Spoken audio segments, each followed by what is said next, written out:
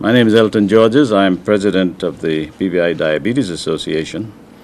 And during the month of November, in every year, we focus on the issue of diabetes.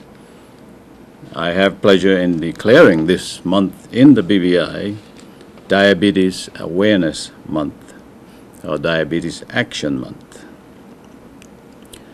The 14th of November every year, of course, is World Diabetes Day, so declared by the International Diabetes Federation and used to promote awareness of what's happening in diabetes. So we'd like to today just start out on the world scene, because we speak now of the world being a global village, and what happens around the rest of the world affects us. And as we look internationally, what we see is that diabetes continues to advance in terms of the numbers of persons who are being diagnosed with the condition. The proportion of persons living with diabetes continues to increase in most countries in the world. And in 2014, the count across the world was almost 400 million persons, and that is growing by leaps and bounds. By 2035, the number of persons living with diabetes is expected to reach near 600 million if sustained, effective action is not taken. Some more figures will indicate the extent of the problem. Every 7 seconds, it's estimated, somewhere in the world someone dies from diabetes. There were 4.9 million deaths recorded in 2014. Another disturbing statistic from the estimates is that there may be up to 177 million persons undiagnosed worldwide. And finally, persons in ages 40 to 59 constitute the largest number of persons with diabetes, with the disease. We believe that from all the indications that we've seen in the BVI, the proportion and the numbers are also growing. And we believe that we also have a large number of undiagnosed diabetics. In a 2009 survey, the Ministry of Health and Social Development, who carried out this survey along with the Social Security Board and the PAHO WHO team, found that over 60% of the residents surveyed reported a family history of raised blood sugar. That is, over 60% reported that they or a member of their families had a history of raised blood sugar, which is diabetes. And in 2012, a Ministry of Health survey found that some 51% of deaths in the territory were due to chronic non-communicable diseases, which included heart disease, hypertension, high blood pressure, cancer, and kidney disease. And we know that a significant number of the heart disease, cancer, and kidney disease conditions are complications of diabetes. Diabetes, we know, is also the leading cause of limb amputations in the Caribbean and certainly in the BVI. So we've set out these figures and facts and estimates to reinforce the fact that it matters to pay attention to diabetes, and to say why we are calling on the population of the territory to focus on it for this month especially, but of course for all the rest of the year. The cost of diabetes to any country's economy is staggering. Global spending to treat diabetes and to manage complications was estimated at $620 billion in 2014. In August of this year, Diabetes UK, which is the non-governmental organization in the UK, sort of like the BVI Diabetes Association here that focuses on diabetes, wrote to the government of the British government to express their alarm and their worry that within 20 years, the cost of diabetes, with the growth in the number of cases, the cost of managing diabetes in the UK could bankrupt the National Health Service there. We in the BVI are just embarking on our national insurance scheme, which is our universal care health scheme, as the National Health Service is in UK, and it certainly is a concern to us also to pay attention to the cost to the economy as well as to individuals of the growth in diabetes cases. We know that there are two main types of diabetes: type 1, which mainly strikes young people, children, and which sadly is largely not preventable; and type 2, the majority of cases in which it is estimated that 70% of type 2 cases could be prevented with proper action. Secondly, we are fairly sure of how to prevent the type 2 diseases. As someone said, there's no mystery to it. Someone said, speaking about football, American football, there's no mystery to this game, you block and you tackle. Well, there's not a great deal of mystery to how type 2 diabetes can be prevented, and we have heard it time and again: eat a healthy diet. One that cuts down significantly on the intake of sugar. Sugar is the enemy. Sugars and processed carbohydrates that the body easily converts into sugar. That is why the main focus of World Diabetes Day in these 3 years, beginning last year, this year, next year, is healthy eating.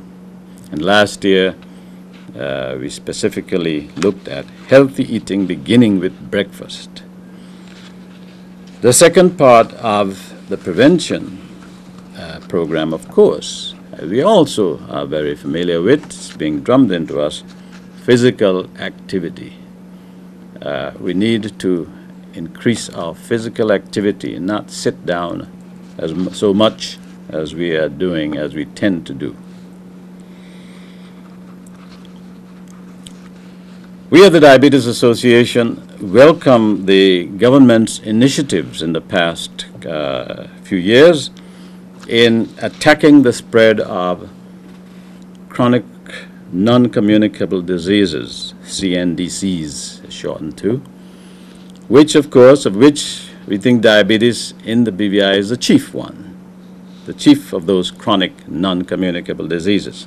So we welcome the government's moves, and we enthusiastically support the measures that they have taken and that they are proposing to carry out these initiatives. We are impressed with the sincerity of the Minister of Health in his pronouncements on this matter, and we are impressed with the sincerity of the officers who are at the forefront of leading these policy. And We do, therefore, call on all residents of the territories to get behind these initiatives, to get involved in these initiatives, and to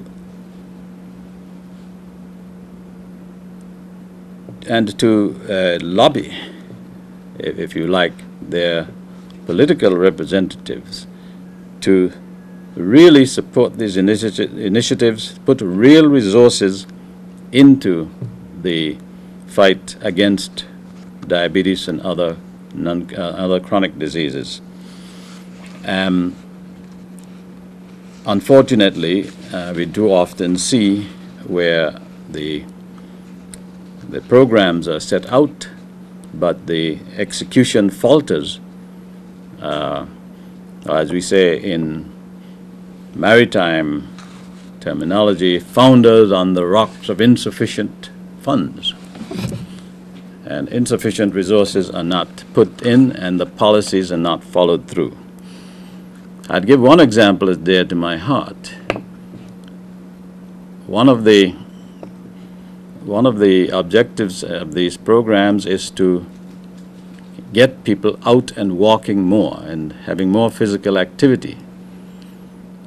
In order for that to be realized, however, it is clear that our government is going to have to invest more heavily in making it safe and easy for persons to walk on our highways and our streets. And we have not seen a tremendous amount of resources going into that as yet.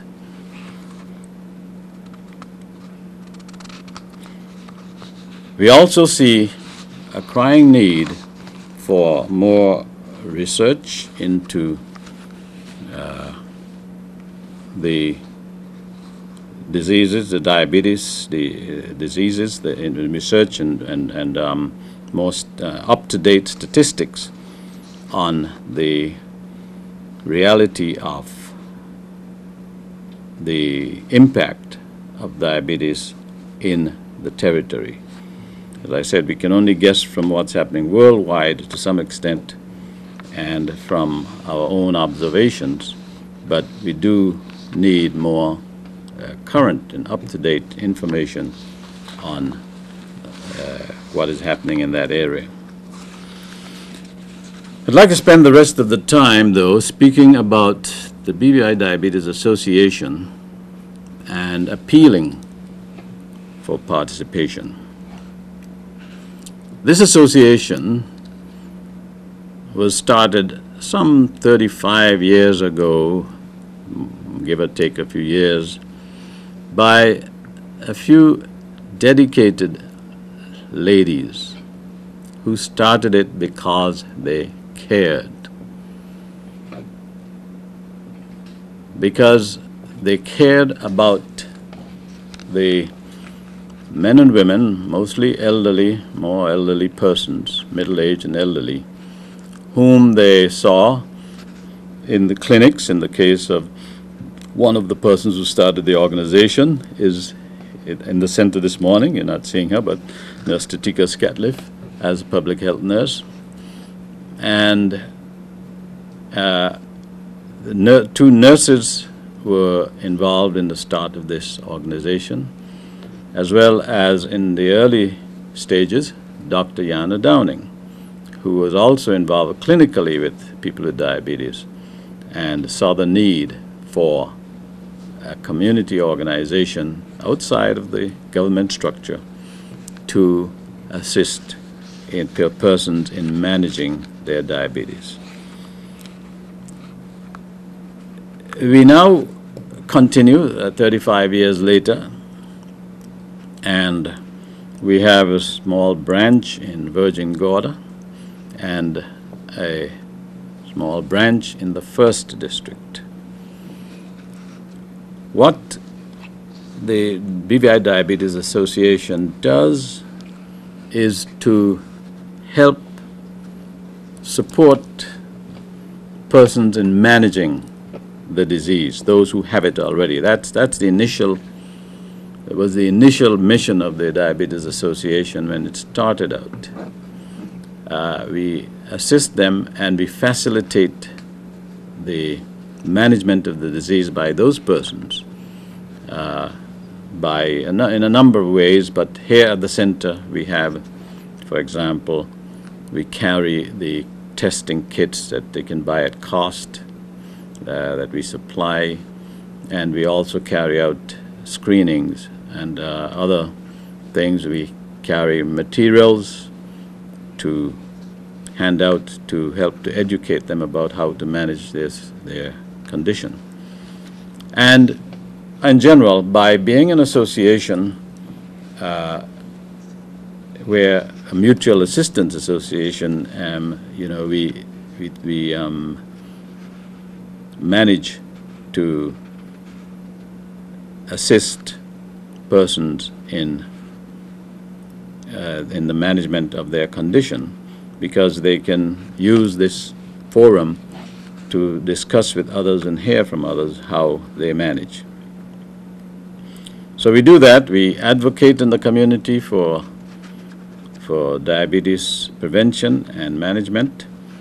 We screen persons at public functions, at public health fairs, at schools, at places of work. We take part in screening activities, including blood sugar testing, and over the course of the years, we have in those exercises identified a number of persons who we could be able to send for follow-up help because they had raised blood sugar.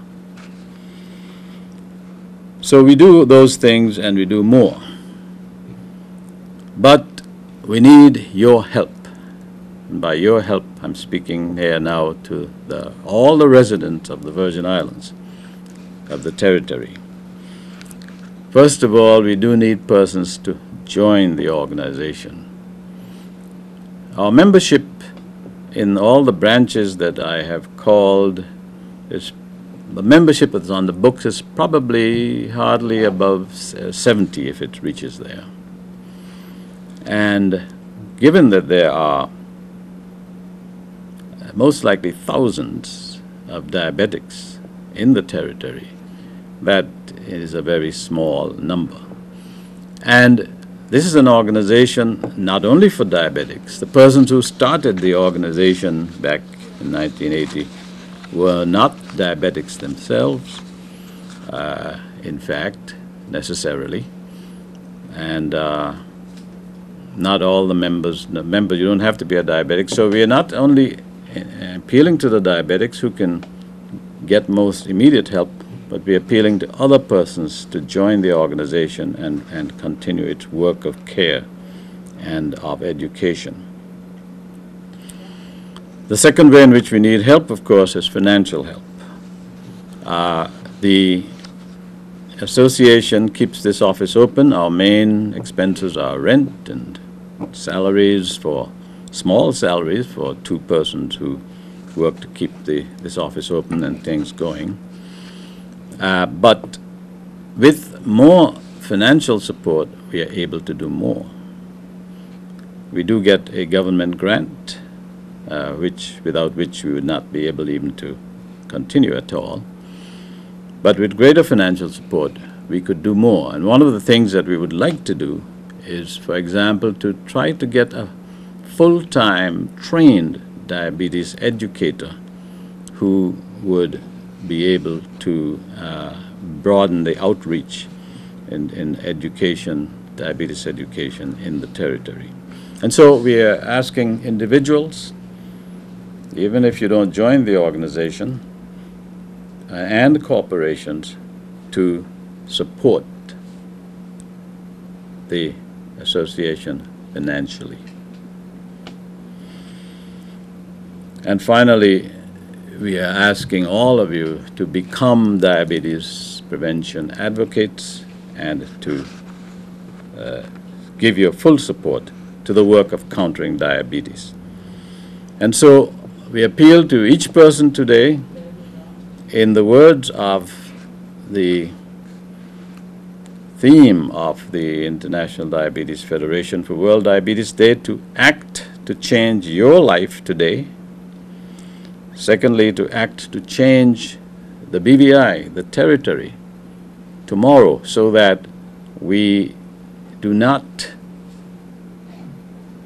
just continue along a path of increasing diabetes cases, but take action now to slow that down and to, if possible, reverse it. Act today to change conditions in the territory for tomorrow. And to sum it up, get involved. We are asking all of you, everyone, to get involved in the diabetes awareness activity. Learn about it. Take action on what you learn. Get tested, and do not yourself, if you're not already, do not drift into diabetes. Thank you very much. Is there one or two questions? Or? A quick question, Mr. Georges. Sean Rose, JTV. It is widely known that unhealthy foods are oftentimes cheaper for people, and the healthier options are not so cheap. Any particular area of focus there for the Diabetes Association to encourage healthier choices to be more affordable? First of all, I do agree. It is a fact that what we call healthy eating is somewhat more expensive. The international figure for the International Diabetes Association is that they've come up with a figure that for the average meal, it may cost up to $1.50 more US to eat healthy than to eat unhealthy, less healthy. And that is because, well, you know, even what we call organic food, like if we encourage people to buy local food, local vegetables and so on that have not been exposed to too many pesticides and so on. And because of economies of scale and so on, local foods, to buy local foods, local vegetables and so on, is more expensive than the imported ones, because the imported ones are grown in mass and imported in mass and packaged and so on and sold on. But to answer the main question you asked, the Diabetes Association has not taken up that question of looking into how healthy food, healthy eating can be made less expensive, but it's certainly something that we will note to see, you know, if we can find out what is being done about it in other places that could be done here. Mr. Georges, why do you think at this time we do not know for sure what are the statistics for diabetes? Well, you mean in the Virgin Islands, yes, the territory? Why do I think that we don't know for sure? Well, I believe, again, it's a matter of resources put into collecting the statistics and doing the studies. The figures that I mentioned, relating to the BVI, as you heard, came from a survey done in 2009, which is 6 years ago, and which is published on the WHO website even, and the STEP survey it was called. And then the Ministry of Health referred to another small survey they did in 2012, which is 3 years ago. Those are the latest figures that we've been able to find, and as far as I know, it's a matter of not enough resources being put into deriving the figures and keeping them up to date. in the BVI. And that's one of the areas we do hope that we will see improvement in, because to try to fight the non-communicable disease epidemic, you need current information to know whether we're going backward, forward, where we are. With about 70 or so members that you said the association currently has, how responsive have those persons been towards what the association is trying to do? Well, as far as I know, the members of the association, and as usual, of the 70 or so, you'd find just a smaller handful of percentage who are active, who attend meetings regularly, and take active part in many of the association's activities. The members who are diabetics, we think, respond fairly well in managing their diabetes, especially those who have come out regularly to the center and use the services that are here. They are managing their diabetes conditions fairly well, very well, probably better than they would if they were not members of the association and coming out. But we're still just reaching a very small number there, and that's why we're appealing for more persons to join. Because if we had, say, 200 members, even if only 40% were, actively pushing the activities of the organization, that would be more than we have now. Mr. Georges, are you saying as well, in addition to the need for more funding and so forth, that generally speaking there is a need for more resources to help with the fight against diabetes? Oh, there's always need for more resources. Well, when you say funding, but funding equates to resources in that with funding, then you can have, buy the services you need. If you need to pay trained staff, like in the case of the association, and when I'm asking for corporations and for individuals to support us with funds, and I mentioned a project which is to try to get an educator on staff, an educator on board who will be working in the community. We first need the funds. We need the funds to do that, and that will pay for the resource of the educator. How do you envisage, apart from the educator, which I reckon would be working mostly with persons who are part of the association, but how do you actually get persons interested and to pay attention to a proper lifestyle in order to prevent diabetes? Well, first of all, no, and the educator would not be working on mainly with persons in the association at all, not at all. The educator would be working with persons in schools and in different community groups like church groups and so on.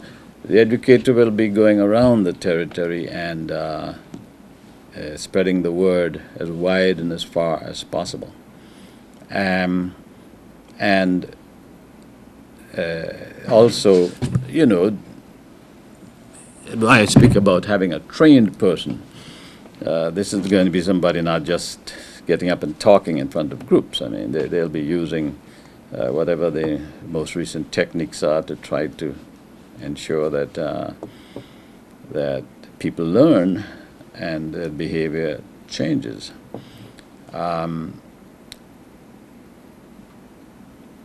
But to the implication of your question is how you get persons actually to change behavior. I think if we knew that, we would be in good stead. And we think that by telling people the story often because you forget so soon. And as I said, if we can demonstrate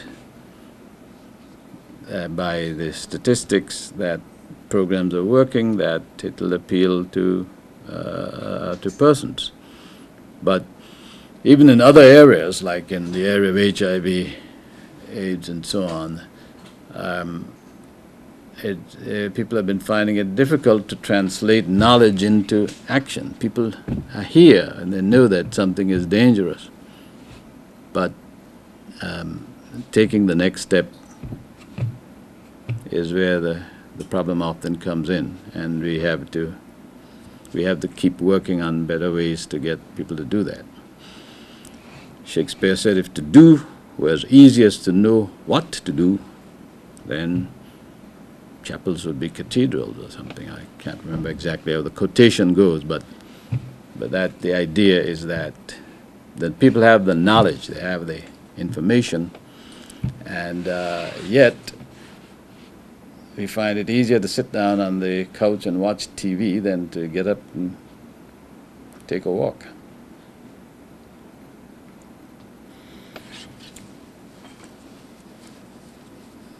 And let me say that getting up and taking a walk is something that we encourage everyone to do.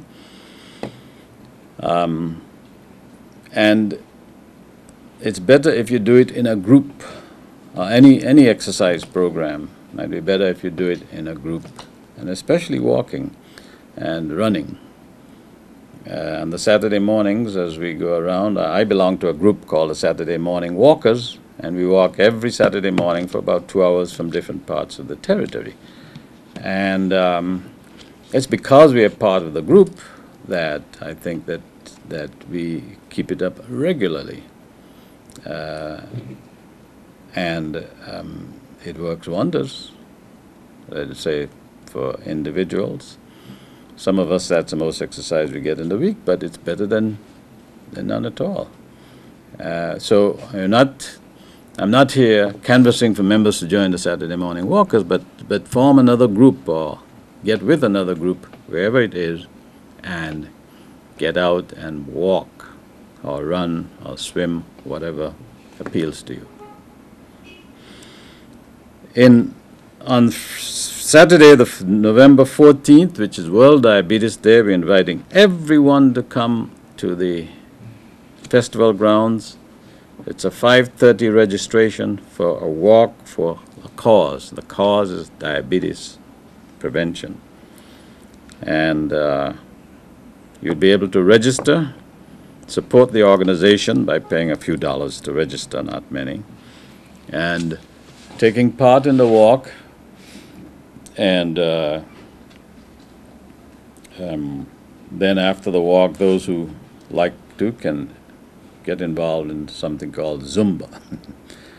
Miss Lisa Adamson has agreed to give her Zumba classes to persons who take part in the walk at the festival grounds, November 14th, World Diabetes Day.